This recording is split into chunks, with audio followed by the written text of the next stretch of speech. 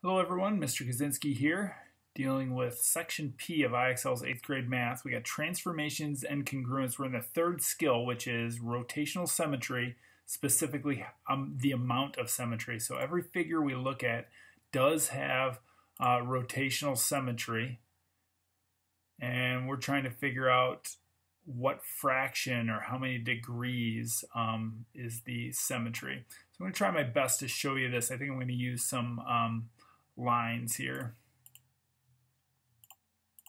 So the way I usually look at this is I find the center of rotation, okay, and then I look and see, okay, there's a piece of this figure that is identical to all the other pieces. And what we can do is, this one's tough, so I'm going to actually keep drawing these lines here. How many of these sections do I or can I make?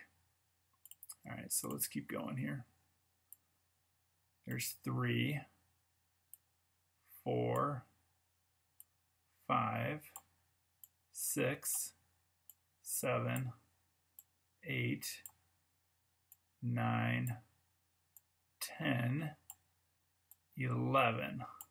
So if I rotate this figure 1/11 of the way around, is that right? 1, 2, 3, 4, 5, 6, 7, 8, 9, 10, 11. Oh, actually there's 12. So if I rotate it just 1/12 of the way, it still looks the same. Another 12th that looks the same. Another 12th that looks the same. So what's the smallest fraction?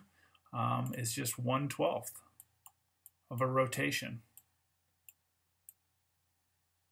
All right, another one of these. This one's probably a little simpler to look at.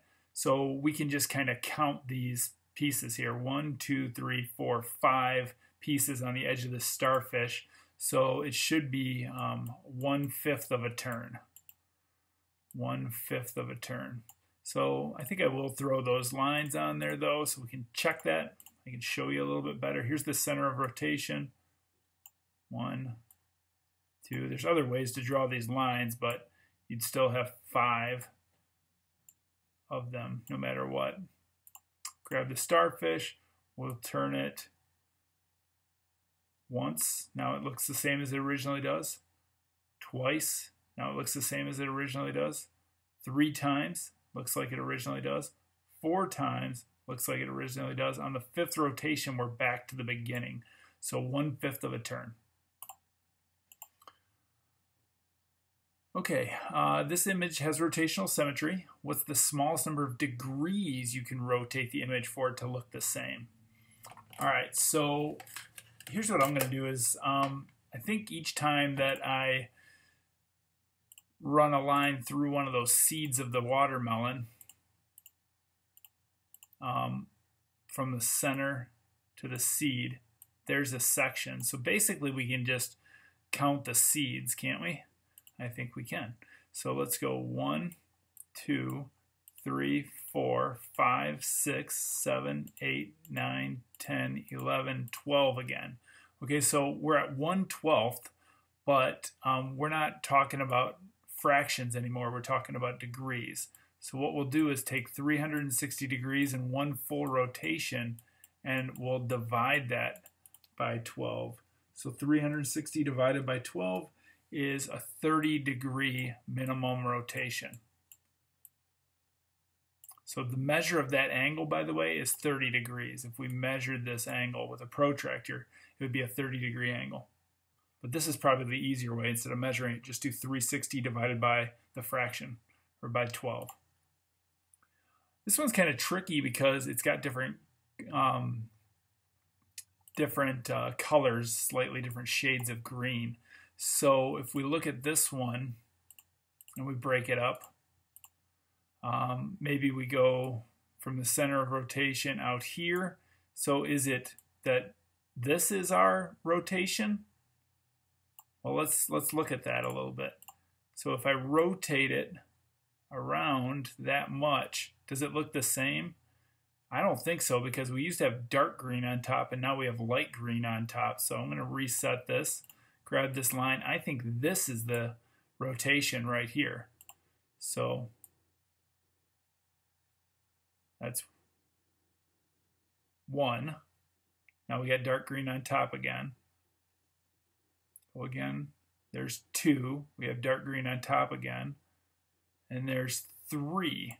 3 times around. So I'm going to do 360 degrees divided by 3 full rotation, or 1/3 of a rotation is 120 degrees. So it's got 120 degree rotational symmetry. And one more. This one's a little bit tougher to see, and that's why I threw it on there. Some people might look at it as like, oh, this piece right here.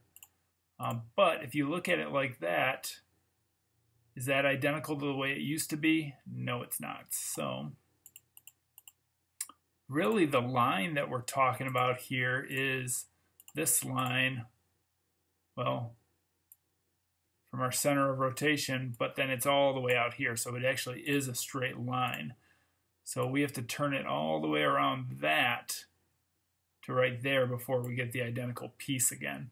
So that would be 2 rotations in a full turn, or 2-part. You go halfway around, basically. So 360 degrees divided in half is 180 degree rotational symmetry.